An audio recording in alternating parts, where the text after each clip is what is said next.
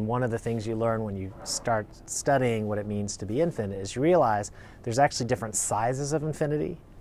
So for instance, the numbers, the counting numbers, 0, 1, 2, 3, etc., they go on forever. That's an infinite set.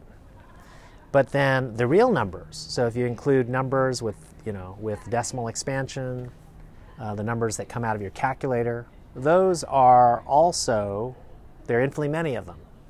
But it turns out that the size of the real numbers and the size of the counting numbers are actually different.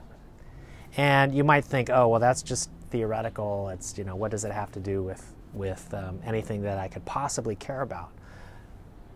Well, that insight, which is now 150 years old, is now in the age of computation, it enables us to say some amazing things, right? Like, it turns out that the set of all computer programs you could ever write is the same size of infinity as the counting numbers. But the fact that the real numbers are a larger size of infinity means that there are some real numbers whose decimal expansion can never be computed as the output of a computer program. So we learn something about the limits of computation by knowing something about the size of infinite sets. So that's kind of mind-blowing.